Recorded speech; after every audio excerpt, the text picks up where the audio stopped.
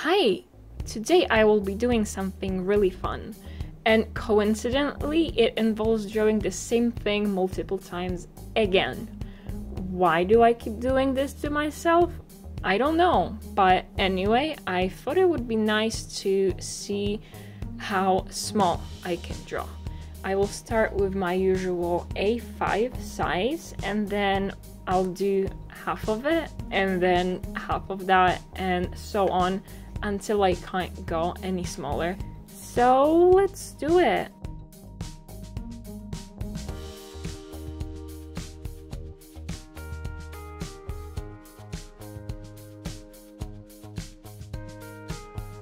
The subject of today's drawings will be my cat.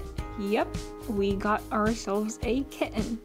Her name is Bonnie, that's B-O-N-N-Y, and we've had her for about a month. The name is from a female pirate, and Bonnie, and that's because she only sees through one eye. But she's fine otherwise, and she is baby.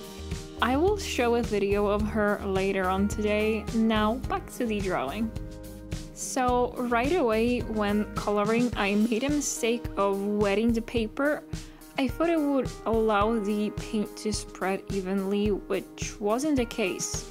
The paper buckled and the color just didn't sit right on the paper. I'm still figuring out how I want to paint with watercolors, so that's okay, and it allowed me not to make the same mistake with the other drawings. I also had troubles deciding how I wanted to shade it, I think because she has black fur, and it's harder to do versus other colors, but in the end, I am satisfied with how I did it. I also did the line art after that first wash of color because I couldn't really see her face already, and I was afraid that as I'm shading darker and darker, it would just keep getting worse. Doing that though, I was scared that the ink would smudge, which thankfully it didn't. And just to clarify, she does have the other eye, I just prefer drawing it closed, as it's already like half closed and smaller than the other one, and most of the time I don't even notice that it's there. So this first drawing was the most important in establishing how all the other ones will look like. I mean the line art, how I shade the fur, etc. So that was the most stressful one. And also because it was the biggest, so it's the least forgiving when it comes to detail.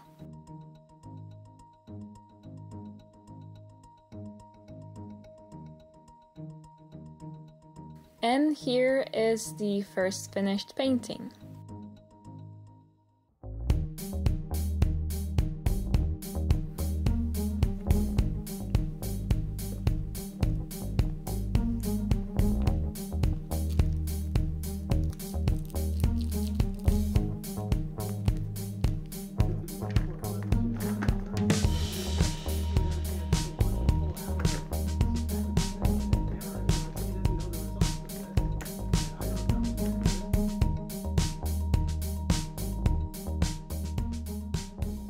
Next up, we got the half of the previous size, so A6.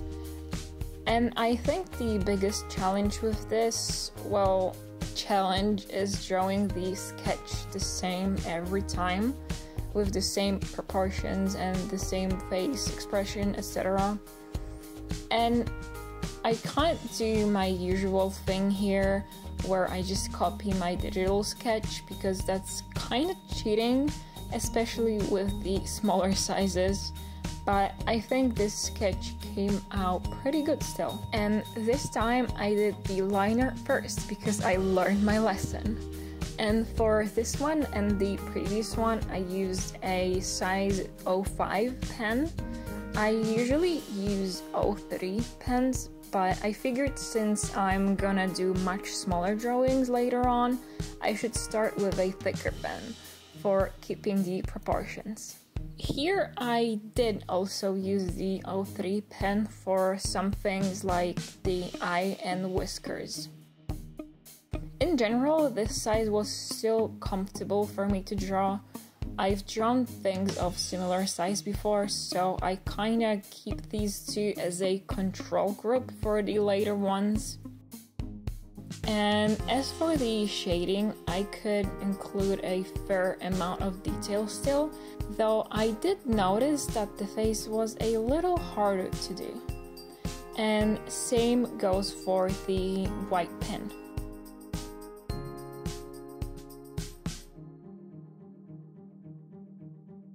And here it is finished.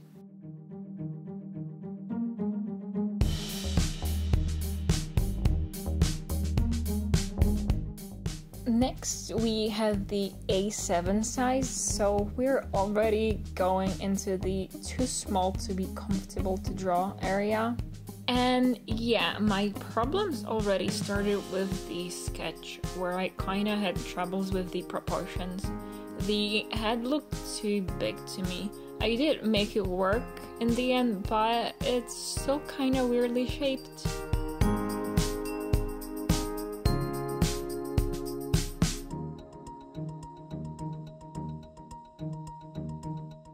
And here I already was using a smaller pen, the 03. And I had the most issues with her face. The mouth came out wonky and the placement of the eye isn't ideal. Going into the watercolors, the bigger brush was fine for the initial wash, but then I had to pick up a smaller one to do the rest. And here I already felt like I couldn't really do too much detail, especially on the face.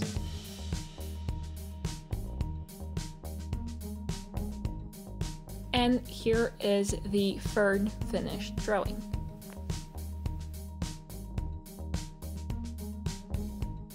This fourth drawing is a 8 size, and this is really where I started to feel the paper size wasn't enough. It was like between doable and challenging, which was weird, but at least you can still see the facial features, so that was nice. Maybe right now I should say where I get this idea from, since apparently I'm running out of things to say. I mean, there's only so long that you can talk about the same thing.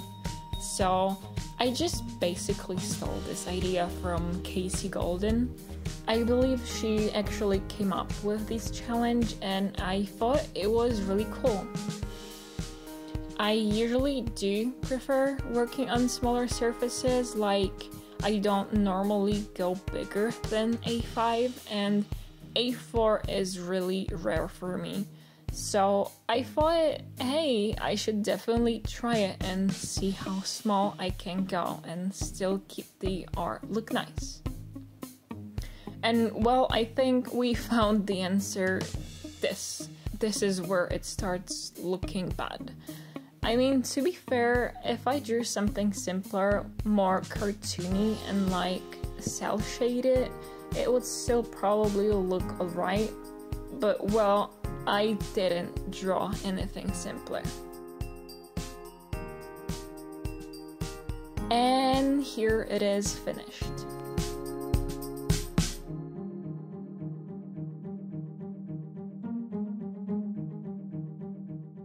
This next drawing is size A9, which doesn't even sound like a real size anymore, but it's about 4 by 5 centimeters. And side note, I wanted to keep the camera at the same distance for all of the drawings, but then I realized it wouldn't be a very good idea. You wouldn't be able to see much, and also my palette is a good indicator of the scale too. So I did zoom in the camera after all. So even though this drawing was tiny, I actually like it. I think the size is perfect for like a cute illustration, and it being so small made me draw it in a more cutesy way, if that makes sense. It was honestly surprising, and I like it more than the previous one.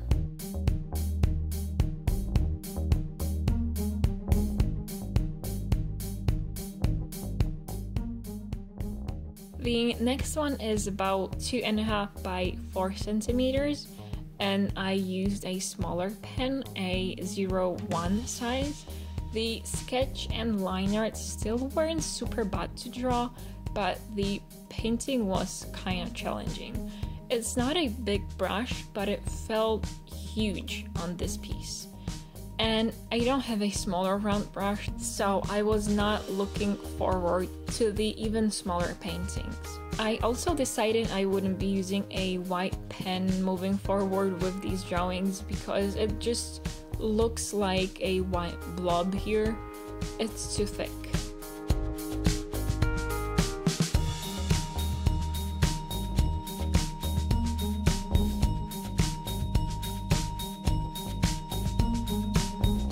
The next drawing, even though twice as small, was not as cute anymore, I think. There's this threshold of smaller equals cuter, and I think we reached it. And like I feared, the brush was way too big already, but we're not quite done yet because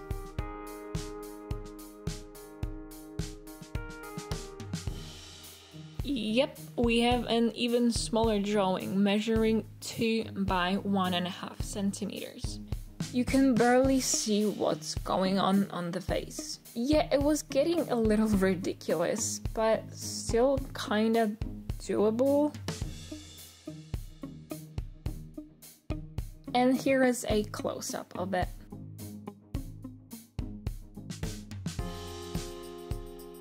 For the next one, the 1 by 1.5 centimeters, I used a 005 pen, and for the back legs, I decided to just draw them with the pen like a thicker shadow kinda.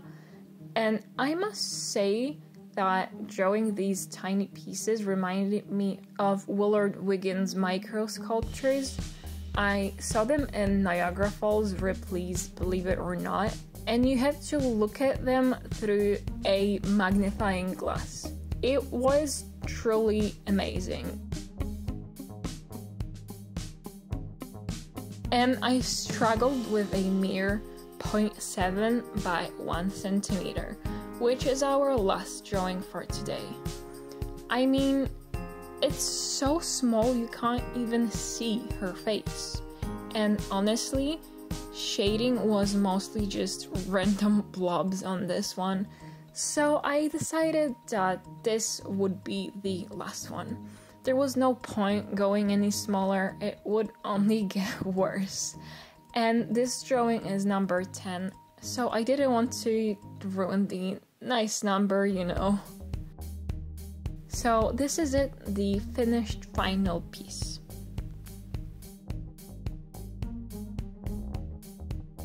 Okay, so here are all of the finished drawings, and I'm not gonna ask which do you like the most this time, but instead, how do you think I did with the progressively smaller and smaller pieces?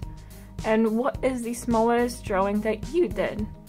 Anyway, I hope you enjoyed this video, and I will see you in the next one. Bye!